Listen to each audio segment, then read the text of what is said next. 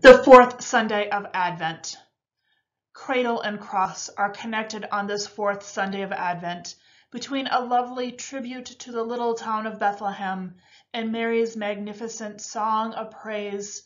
The letter to the Hebrews reminds us of no uncertain terms that Christ's advent is for the offering of the body of Jesus Christ once for all. It is the kind of tension in which the Church always lives when, in Holy Communion, with high delights, we proclaim the Lord's death. A reading from Micah. But you, O Bethlehem of Ephrathah, you are the little clan of Judah. From you shall come forth from me one who is to rule in Israel, whose origins is from of old, from the ancient days. Therefore he shall give them up until the time when she who is in labor has brought forth. Then the rest of his kindred shall return to the people of Israel, and he shall stand and feed his flock in the strength of the Lord, in the majesty of the name of the Lord his God. And they shall live secure, for now he shall be great to the ends of the earth, and he shall be the one of peace. In those days Mary set out and went with haste to a Judean town in the country hillside, where she entered the house of Zechariah and greeted Elizabeth. When Elizabeth heard Mary's greeting, the child leapt in her womb, and Elizabeth was filled with the Holy Spirit,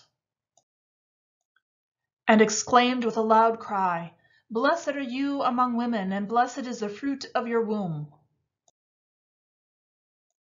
And why has this happened to me, that the mother of my Lord comes to me? For as soon as I heard the sound of your greeting, the child in my womb leapt for joy. And blessed is she who believed that there would be a fulfillment of what was spoken to her by the Lord." And Mary said, "My soul magnifies the Lord, and my spirit rejoices in God my Savior. For he has looked with favor on the lowliness of his servant.